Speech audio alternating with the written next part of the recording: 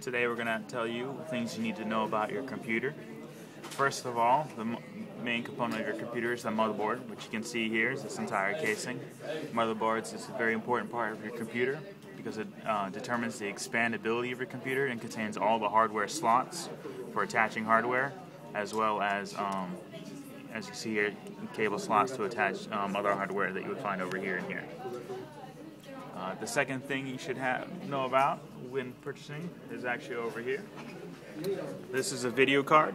Most motherboards actually have video cards on them, but if you plan to play games or create your own videos or movies, you will probably need an external video card, which is like this one in my hand, which is from ATI.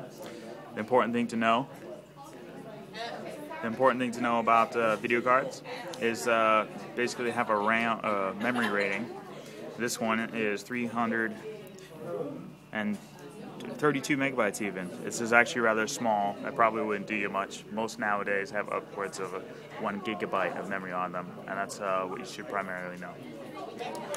Second component that is really important is RAM. It's used by most programs while they are active. It's called a random access memory. It's also rated in megabytes. These two sticks here are 256 megabytes, which is one of the things you should know about. They go over here in your computer, and I say your motherboard controls the amount you can put in. This computer will accept up to 4. Next important part of a computer is your hard drive. It contains all the storage and files for all your programs on your computer, as well as things like games, multimedia such as videos and music. It is also has a memory rating, most often in gigabytes. This one is an 80 gigabyte drive, which is actually rather small. Most drives nowadays have upwards to terabytes, which would be thousands of gigabytes. Next is a power supply unit. I didn't take it out of this one because I needed a screwdriver, but it's rated normally by wattage. It's the most important basic thing you need to know. It needs to have enough wattage so that it can power all of the other components in the computer. An average computer will probably need about 400 watts. Next, you're probably already familiar with it, is a CD drive or a disk drive. There are also diskette drives with smaller copy drives.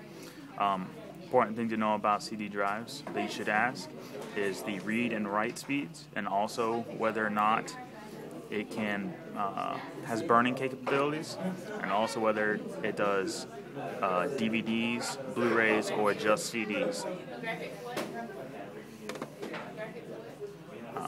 Next is central processing unit. Again, I didn't take this one out of the computer, but you can kind of see part of it. It has some gray thermal paste on it, but it's the brains of your computer.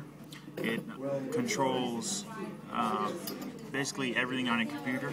It processes it, and it's rated in gigahertz. Most computers nowadays will have between a 2 and 3 gigahertz processor, and some actually now come by 2, 4, or 8 processors on a single CPU unit. Next we have a heatsink, which is normally housed on top of the CPU. Its job is to pull heat off the CPU and keep it cool. Other components will also have heat sinks, and as before, they basically pull heat off your computer parts so that they don't burn up. They're very important, and they normally come with your computer. You don't have to buy it separately. Next is case fans. Case fans help your heat sinks with the job of keeping the computer cool. Most cases normally have one in the front that brings cool air in, and one in the back that brings hot air out.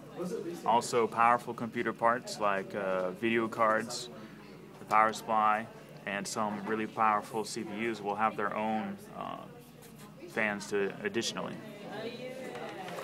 The last part you should know about, which should come with a motherboard, but you may need to buy extras, are serial bus cables. They help connect things like your hard drive to your motherboard. And then serial ATA cables, which are the newer version of the ribbons, which are much smaller and you can see easier to handle. They are also faster. They're called serial ATA cables or SATA cables.